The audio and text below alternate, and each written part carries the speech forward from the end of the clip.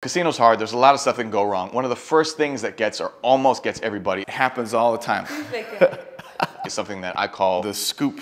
What's the scoop? So we know by now, the body movement in Cuban popular dance has the torso moving in such a way that the shoulders stay parallel to the ground. And if we don't know that by now, we should, because the entire body movement section of the Casino Level 1 digital course is right here on YouTube for free. So even when people have a handle on the body movement themselves, you put a partner in front of them, you get the music going, put their arms in a different position, everybody all of a sudden turns to Axl fucking Rose and starts slithering and dipping and getting this body movement that isn't what we're looking for. This one is rough. And since the dance initiates in this position with this body movement, you can really start off the dance on the wrong foot, even if you're on the right feet. Boo!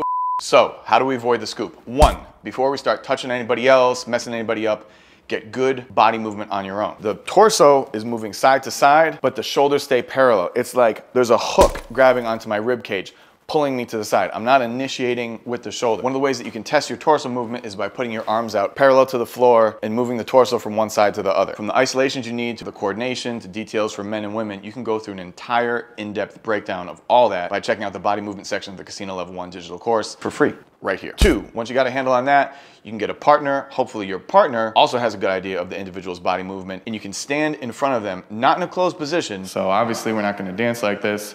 We're gonna take it into this frame. And when you step out the basic, make sure that your arms are not dipping below parallel. If it feels like it might be a little scoopy, when you check with the arms, it's probably gonna have this little dip. Even though we keep our torsos and hips moving, these arms would stay parallel. If you do this, you are dangerously close to avoiding the scoop. Oh.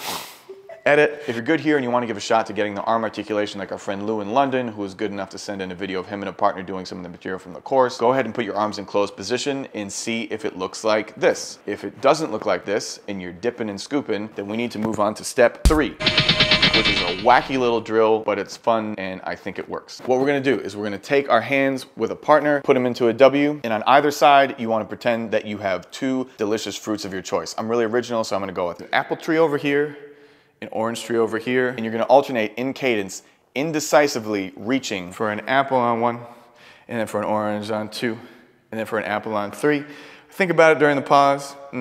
That orange looked pretty good. 5, apple, orange. Because that angle side to side gives the appropriate arm articulation that you're gonna have on one side of your body or the other. Once that's good, go ahead and have the lead take his right arm, put it on the follow's back, have the follow take her left arm, rest it on his shoulder. And in addition to the steps and the torso movement, we wanna keep that same articulation with the arm as a function of the torso moving side to side. Make sure your arms are not the one that lead the movement, but your torso is. The best and most horrifying thing that you can do is take a video of yourself, because you might think that it looks and feels pretty good what you're doing, and then you go back and watch the video and somehow it looks totally different than it felt. So that's how we sidestep the scoop. Get good body movement by yourself, do the parallel arm check with a partner, do the fruit drill, bring it into closed position, compare it to Lou. Through the rest of January, the course is still on sale for the ridiculous price of $49, so you can grab that with promo code 2023 if you beat out February. After that, I'm gonna give $100 off with promo code YouTube. It's still a pretty decent deal. If you would like to see the body movement section,